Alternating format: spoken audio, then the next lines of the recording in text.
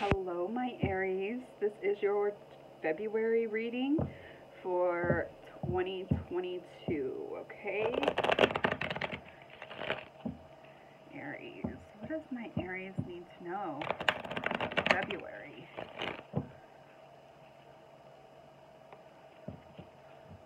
Alrighty.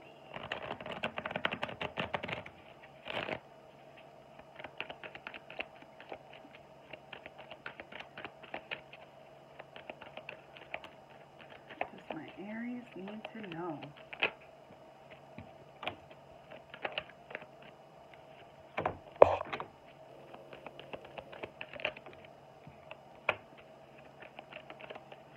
Alright, my Aries, you guys, first off, you are doing some soul healing, maybe some kind of healing. It could be physical healing, but you are doing some healing this month, okay? Hold on here. I've got some cards to go. Okay. So, let's see.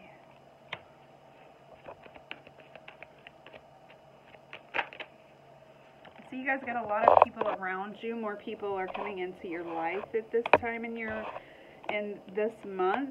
But see, here is this card. This card represents soul healing or soul cleansing, okay? And then you have this. This to me represents other people that are coming into your life, being around you. There are going to be a little bit more people at this time. And then you have this. To me, this represents she's trying to organize her thoughts and putting things into place. But this also represents a message coming towards you, okay? So you have a message coming towards you, and then you have this, and this represents organizing some more, trying to organize. So I feel like right now you have this organization within your mind, trying to organize things, and this is physically organizing things maybe in your home or your office, your spaces. You might be doing a little bit of organization.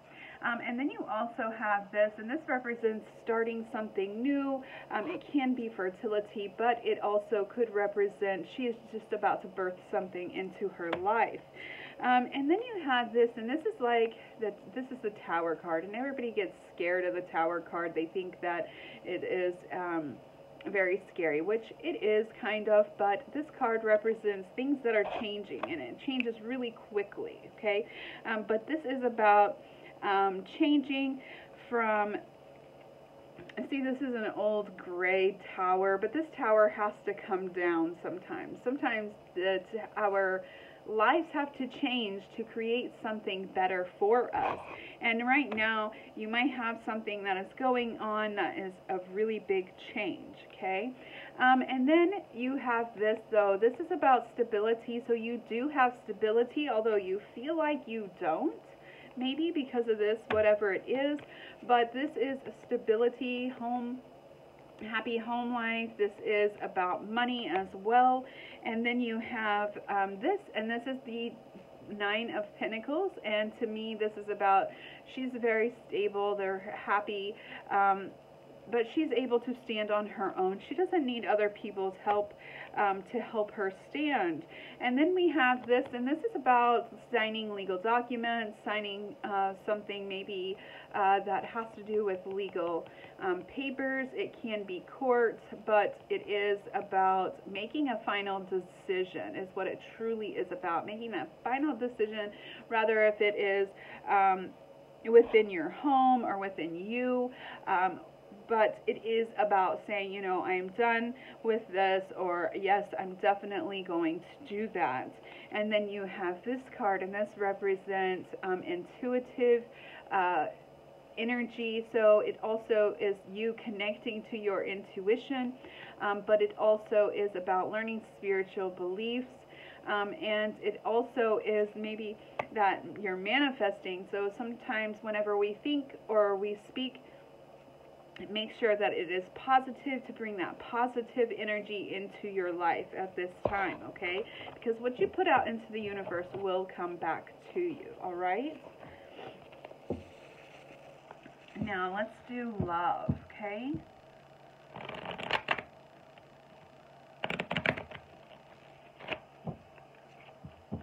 What does my Aries need to know about love for the month of February 2022? Aries 2022. Love, love. What does love, Aries, need to know for love?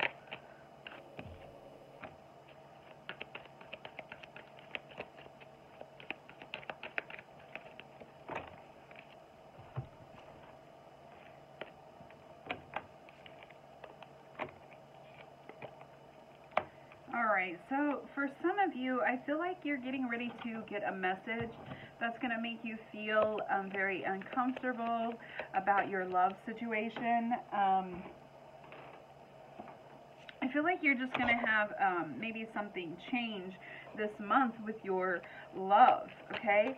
But I feel like there's something that's coming to you. But I feel like you're going to know before it is told to you. But I also feel like at this time that you have this you have this card that represents something, birthing something new. So I feel like maybe you have had a bad fallout in your past for some of you, and now things are starting to look up to you for you and starting to change for you. But you might have a disagreement this month with your lover. If you are in a relationship, a disagreement. I do see that here. And then you have this, and this represents how, it's kind of like having this, to me this is about having an attitude of, you know what, I really don't care what you think or what you say, but I am going to do what I want for me, and it's like she appreciates who she is. And then you have this person here, and I don't know if this is you or someone else, but this is someone who is very stable in life, maybe that you feel a little secure with or around, okay? And then you have this, and this is about feeling depressed or feeling a little tied down to a certain situation. Whenever you get into this argument, when you have this disagreement with someone, understand that a lot of times having a disagreement can just be something that you need to be it's like sometimes we just need to listen to the other person instead of trying to have them understand what you're saying, because at the time maybe they can't understand and they don't want to understand. So it's easier to just listen at that time to this disagreement than to disagree, to argue, you know. And then I feel like you have a lot of people kind of interfering maybe into your social or your personal life instead of social, but it's more about that personal life, because this is your love. You got too many people interfering with it. But then you do have the Sun card. The Sun card is fabulous. Sun card represents happiness, joy. It can be fertility, and it can be marriage as well. So I feel like although you feel a little tied down at this time, you also have this ability at the end of the month. I feel like you're going to feel that happiness and joy at the end of the month, okay? But for the most part, I feel like you guys are going to have to learn how to connect to this other person, this argument, okay? This argument is about learning and listening instead of trying to get them to understand you. And this might bring you into a sadness, depression, you know, worry, feeling tied down kind of feeling. But in the end, at the end of the month, you are going to have the Sun card, which represents joy, happiness, and like I said, for some it could be fertility or marriage as well, okay? All right, Aries, thank you for coming to watch your video, and I hope to see you next time. All right, deuces.